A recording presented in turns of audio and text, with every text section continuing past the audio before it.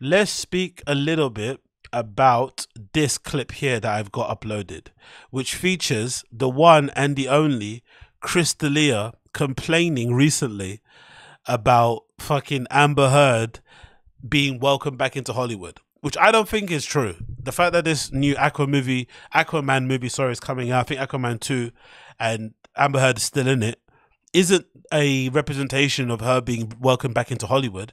It's more so the fact that they can't reshoot it anymore because it costs money, and they would rather just put the movie out as is, and then whatever else happens after, happens after. But it's not an indication that she's back in Hollywood. If anything, the news recently that she put out, her team, that she moved to Madrid, was a clear example that they're trying to put some distance between her and Hollywood anyway, because they know it's over. She's bad for business. Hollywood people don't have any morals or principles. They just don't want to work with her because every press junkie that she'll do, they'll be asking her questions about Johnny Depp. And that's not good for business. If you invest hundreds of millions into a movie, the last thing you want to do is have one of your lead actors be on a fucking press conference answering questions about an abuse case. It's just not good optics. So they don't want it anywhere near it. And I think she's got the message and she decided to move to Europe. She speaks Spanish anyway. Act over here, starring some telenovelas in some, Netflix series, Spanish language, and she'll fucking smash it. She'll be fine. She'll be completely fine. But for some reason, Chris D'Elia is upset that he isn't being welcomed back into Hollywood the same way that Amber Heard is, even though his crimes are far worse, or what he's been alleged of doing it's far worse. She got accused of what? Essentially lying about Johnny Depp and the abuse that she suffered. Most of us, grown-ups, looking at the evidence and what's been available, I didn't look too deep into that case, but from what I could see, they were both quite toxic. They were both in a obviously abusive relationship, mentally, physically, whatever it may be. But she did too much. She started painting makeup on her face like she got a black eye. She was lying. She just did too much.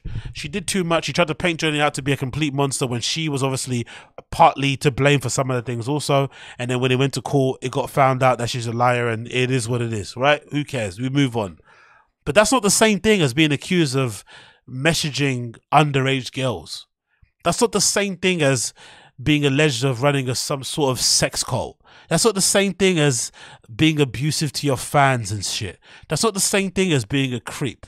That isn't the same thing, unfortunately, Chris D'Elia. And also, to be completely fair and no homo, you don't look like Amber Heard. So apologies if Hollywood doesn't welcome you back into the Hollywood fold. You don't look like Amber Heard, so there's no reason for them to welcome you back in. But hey, let's play the clip anyway of Chris D'Elia being pissed off that Amber Heard's back in Hollywood, which she isn't. To play fucking Shamu or whatever the goddamn name is. I don't know. The fucking stupid Aquaman shits, But she's going to be back as Aqua Woman or whatever the fucking She-Ra. I don't know. Whatever the hell she's going to be. Flipper. And, that's crazy. That is so crazy to me. By the way, she should be Osiris or whatever the fuck her name is. Right? I personally think this isn't narcissism. People will say it's narcissism, but I don't think so. I just think he's dumb. I just think he's stupid. Like how professional athletes have to leave school or have to kind of concentrate on sports, and school is like the secondary interest. And like Brendan, you get 2 degrees allegedly, but you pursue athletics, right? Or professional sports. Same thing with a, lifelong comedian or entertainment person. School was never the priority. He probably dropped out when he was 15 or something. Exactly. Nepo baby. Had every advantage, had every privilege, everything given to him on a silver platter. He's just not smart. He's kind of dumb. So I don't think he's saying what he's saying because he's a narcissist. I think he's saying what he's saying because he's legitimately dumb. Like double-digit IQ dumb. That's why he's saying this. That's why he's annoyed and upset that he's not getting the same treatment as Amber Heard. Right? I don't give a fuck, but it is crazy that they will just reinstate a woman. And if it's a dude... I'm pretty sure, again, I didn't look too much deep into the conversation, into the allegations, but I'm pretty sure when the whole Amber Heard and Johnny Depp shit happened, she was already filming for Aquaman 2. Because I remember that being an issue with people.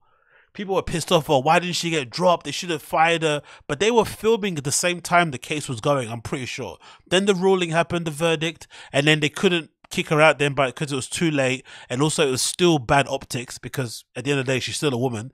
So, you know, no one really was standing out there admitting that she lied, but she essentially got proven in the court of law that she lied against Johnny Depp. Say what you want about the allegations, but the court said she lied. Cool, whatever, we move on. That's why she's in the movie still. It's just like a timing thing, really. It's not really an indication or a validation that she's not guilty or that they don't care about her verdict and they'd want to put in the movie still.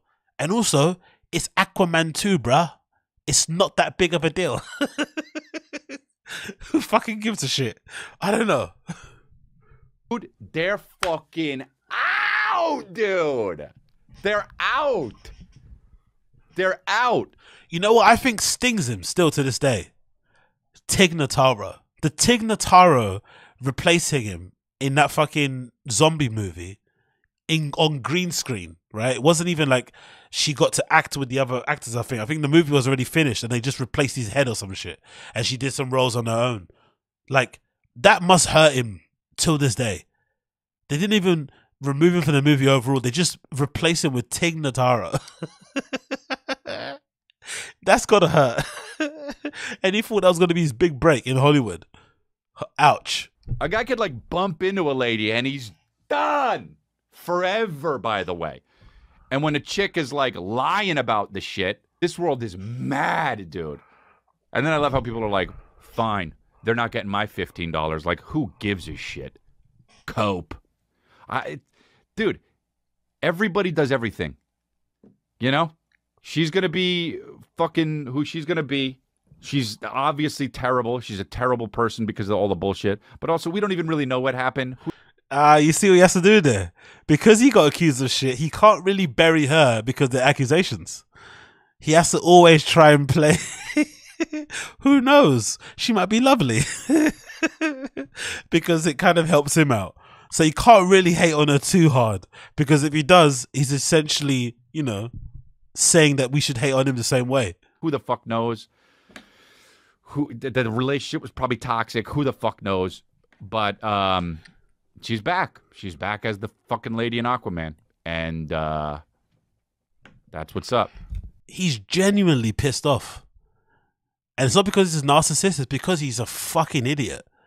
He's comparing his situation with Amber Heard. Fucking wild. So I guess they're going to cut me back into fucking Army of the Dead now. Oh, that's a movie. Army of the Dead. Release the D'Elia cut, dude. Release the D'Elia cut, my baby. Yeah, this guy is fucking a nutcase. Chris D'Elia is a fucking nutcase for real. But he's also incredibly dumb. I wouldn't be surprised if he left school at like 15 or some shit. Wouldn't surprise me in the slightest. Wouldn't surprise me. He's probably the type of person that has his handwriting probably looks like, you know, when you try and write with your left hand or whatever hand you're not natural with, that's probably how his normal handwriting looks. He probably reads like Floyd Mayweather. I guarantee you, this kid is fucking dumb. Dumb as fucking bricks. Why didn't they put me in the movie back like Amber Heard? It's like, bruh, you've been accused of being a pedo. You've been accused of grooming women. There's probably going to be accusations coming out there of you maybe raping them. Most likely. Hundreds of women. There's documentaries out there about you. This isn't the same thing. I'm sorry, brother. I'm really sorry, but it's not the same. Actually, I'm not sorry. You belong under a jail. You belong under a prison. You're lucky you don't have an orange jumpsuit on. You're still making money podcasting. You're fine. It's okay. Relax. Take it easy. But one thing's for certain, you're not Amber Heard. And he's going on as if fucking Amber Heard is Sandra Bullock. Her career is also over because guess what? She got found guilty in a court of law. And the court of public opinion said, we don't like you. So that's why she's not back in the fucking, you know, she's not out there in Cannes, is she, at the moment, on the red carpet. But Johnny Depp is. Come on, bro. That guy is fucking, honestly, the worst human ever. But anyway, moving on.